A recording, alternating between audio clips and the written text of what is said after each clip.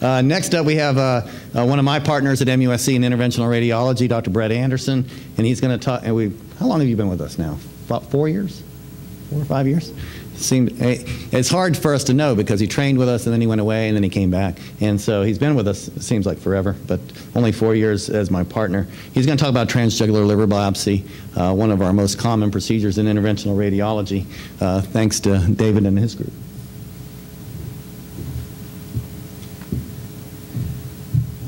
I think what Chris was trying to say is it seems like it's been a long time he's been having to work with me. Thanks for the opportunity, Chris. Thanks for letting me be a part of this session, and thanks to John Fairtech for all the work he does towards this meeting.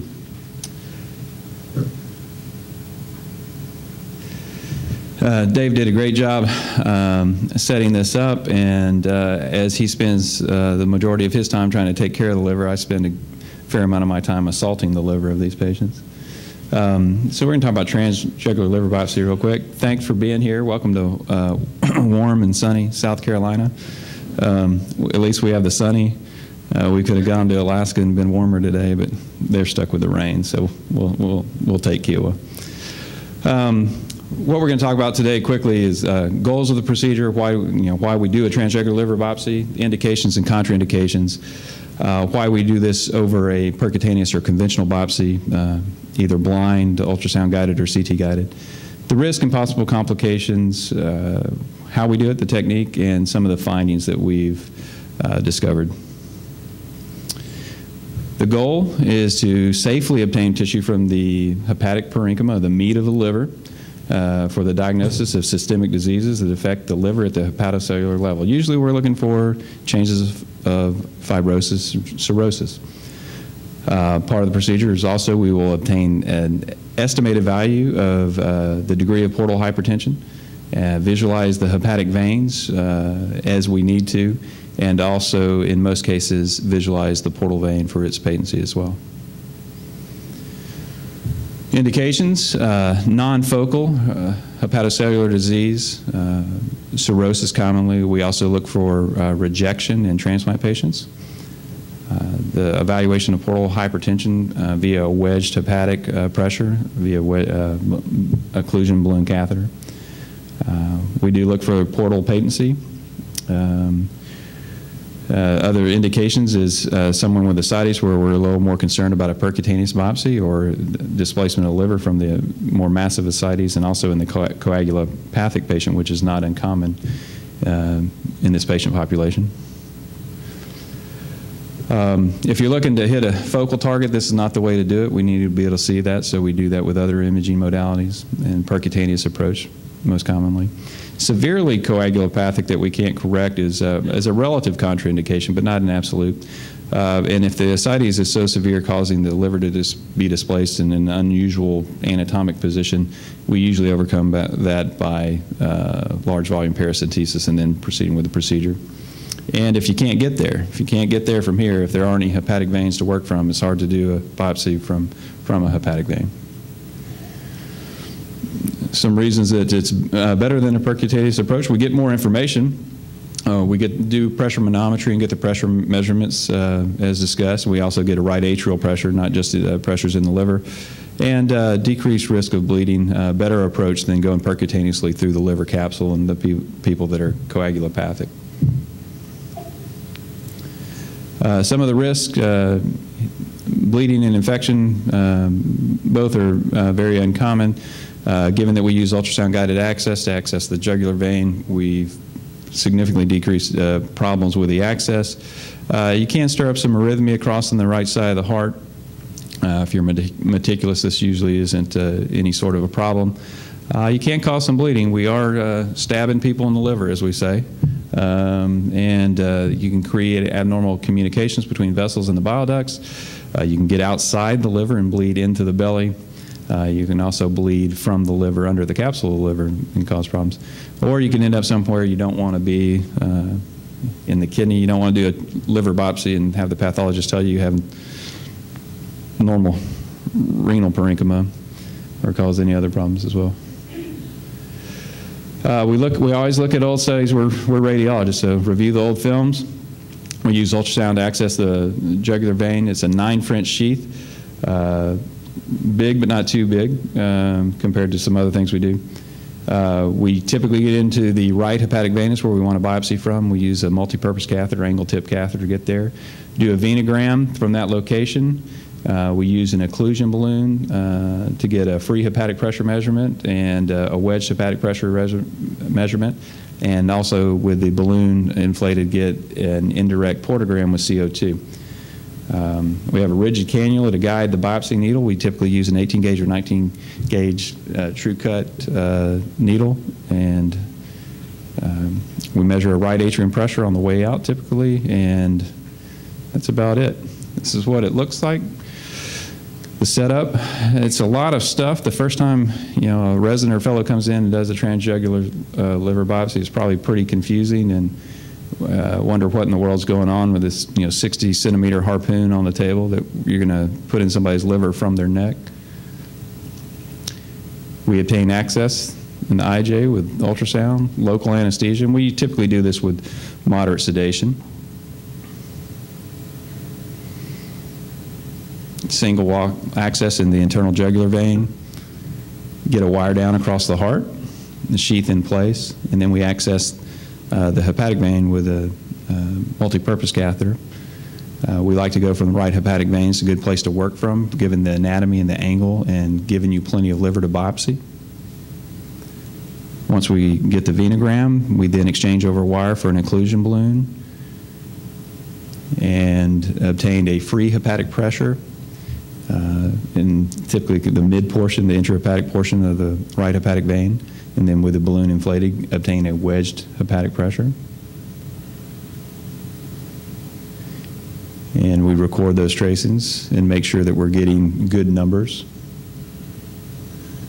Once we have the pressure manometry obtained with CO2, we obtained a wedged hepatic CO2 portogram. And that's what this looks like in this transplant patient.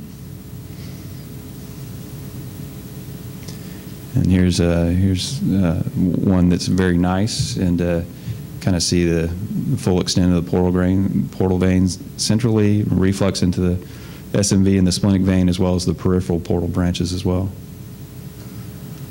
Once we have that, we exchange for the stiff cannula, run that down over the wire, park that harpoon in the liver. And if we're working from the right hepatic vein, we rotate anteriorly into the right lobe.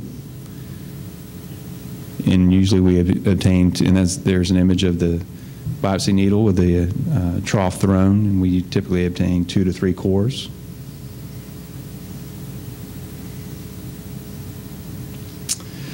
Results, it works. We're successful 98% plus percent of the time in obtaining adequate liver tissue for evaluation down in the lab.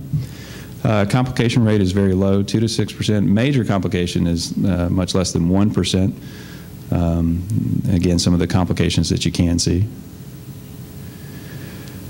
When we're done, we typically sit them up, or at least semi-recumbent, take the pressure off the IJ, keep them in bed for a couple hours at least, watch them closely, make sure they're not having any problems. Pretty straightforward. Some things where we run into trouble, can't get there through the right internal jugular vein. It certainly can be done from the left if you work carefully. If you have to work from below, from the femoral, you can obtain the other parts of the study and potentially do a percutaneous biopsy to get the tissue you need. Little techniques, little pearls, using breath holds, deep inspiration can get you there. If you're having trouble getting in the veins, always use your other imaging. And then again, we can use other little technical tricks that we use to get where we need to be. Sometimes in the transplant patients, the liver's not always where it was to begin with. Doing the CO2 portogram, we load up 260 cc syringes typically. You bleed a little bit off because you don't want to slam the fluid in the catheter out before you bleed it out, because you push pretty hard to get the gas out there. And we obtain DSA images during a breath hold and get a portal venogram. The pressure manometry is a big part of why we do this, to assess this. We get a free hepatic, wedged hepatic, as I said, and do the calculation to get a corrected sinusoidal pressure or that hepatic venous pressure gradient. And we also check the right atrial pressure as well. Have to be careful with the position of your catheter to make sure you're getting accurate numbers and not getting spurious numbers in your measurements. So Dave talked about some of these numbers. The wedged hepatic vein gradient, less than 6 is normal, greater than 6 would qualify as portal hypertension, and greater than 12 is when we see that increased risk of variceal bleeding. The free hepatic to right atrial gradient, we sometimes see a little bit of a gradient just between the intra-abdominal compartment and the intrathoracic compartment. But if you see a significant gradient at all, you have to think about venous stenosis or a problem at the hepatic vein IVC or IVC right atrial junction.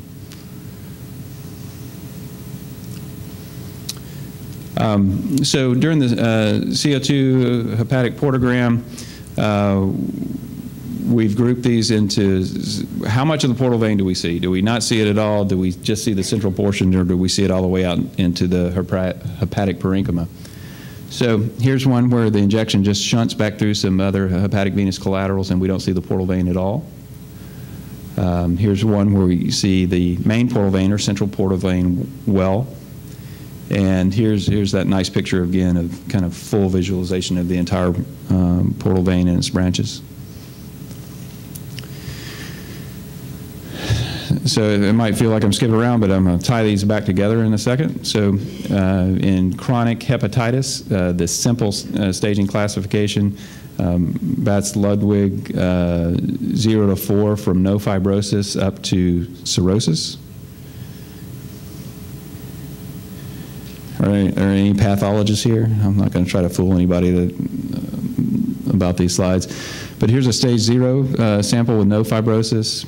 Stage 1 is portal fibrosis. Stage 2 is periportal.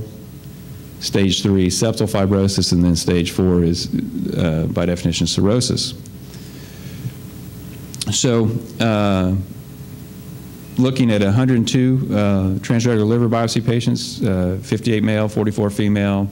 There's the age range. 102 underwent a wedged CO2 venogram. 101 of those patients we measured the pressures. And 83 were staged for fibrosis in the setting of chronic hepatitis. So when we do this, this is what we found, that as you can see, the association between the pressures and visualization of the portal vein, certainly as the pressures increased, a significant number increased of visualization of the portal vein. The association between the pressures and the stage of fibrosis at the pathologic grading. And again, you will see that there's a significant increase as you move down and to the right, increasing the stage of fibrosis as well as increasing the pressure measurements. So now associating the portal visualization with the fibrosis staging, you see that association again, that for the stage 4s, the full visualization of the portal vein significantly increases now up to the top and to the right. And this is the association in the chronic hepatitis patients, the fibrosis stage and portal visualization. Again, you see the portal vein in the stage 4s significantly more. What are the limitations of the transjugular liver biopsy? This is a hand-injected CO2 portogram, so it's not necessarily the same case to case. A small n, few number of cases in the lower stages of fibrosis, and we didn't differentiate or select out by the cause of the chronic hepatitis. In conclusion, a safe alternative to a conventional biopsy in patients with non-focal liver disease. It gives us the other information, including the portal systemic gradient, which is associated with the degree of fibrosis in the setting of chronic hepatitis. Portal visualization is associated with the degree of fibrosis, and the filling of the portal system on the carbon dioxide venogram increases with worsening fibrosis, making portal vein visualization more likely in patients requiring a TIPS. Thanks very much.